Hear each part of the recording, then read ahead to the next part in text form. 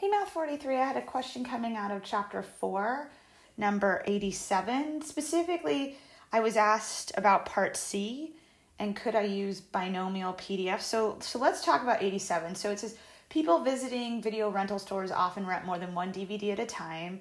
Here's the PDF, right? There's a 5 video limit per customer. So nobody ever rents more than 5. Now, if we look here, right, the variable is the number of DVD rentals. And you can tell this is an old problem because we don't really rent DVDs anymore, but back in my day we did. So here, if I look, this is a numerical variable. It is discrete. And I was asked, hey, do I have a binomial situation here? And so when we're talking about a binomial situation, if we look, we're not talking about, or let me go through the 5 properties, or not 5, good Lord, 4. So I need a fixed number of trials. I need something to be called a success. I need trials to be independent, right? And then I need the probability of success to be the same each time out. So in terms of the number of trials, do I have a fixed number of customers that I'm talking to? And the answer is no. So I don't have a fixed number of trials. And you might have said, well, you have a fixed number of DVDs that you're going to rent. And if you think of it that way, okay, but then what are you calling a success?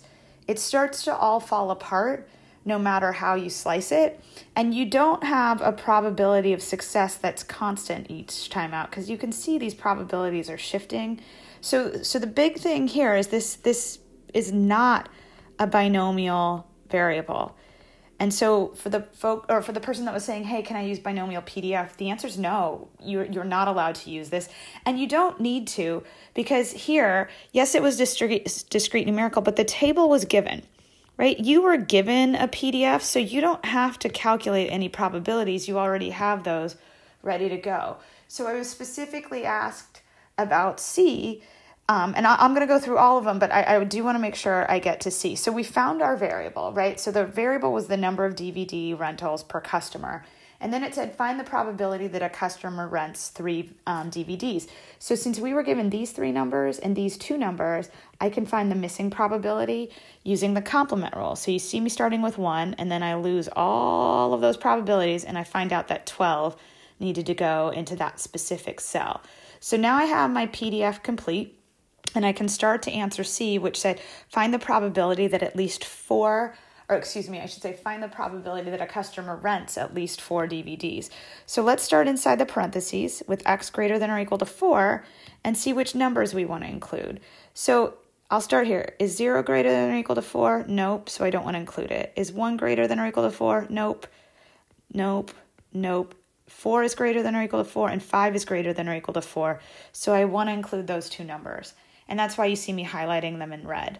I added those 2 numbers together, and my probability was 11%. And then it says, find the probability that somebody rents, and I'm going to write this at most 2 DVDs. So when you hear at most, for me personally, I can go right away to, if I hear at most, it's less than or equal to 2. But some folks need to write it in a different phrasing. So you could say at most 2 is 2 or fewer. But either way, we need to get to that less than or equal to symbol because, again, our format, right, we have letter, symbol, and then our number. So if I want x being less than or equal to 2, let me erase the marks that I have here, and let's see if we can pinpoint which variables of x I want now. So let me start with inside the parentheses, right, x less than or equal to 2. Let's see which numbers of x we want to include. All right, 0 is less than or equal to 2, 1 is less than or equal to 2, and 2, whoa, 2 is less than or equal to 2. So that's why you see these 3 probabilities, they have a greenish hue to their cell because I wanted to add those 3 disjoint probabilities together and get 0.77. All right, thanks so much, everyone. Bye.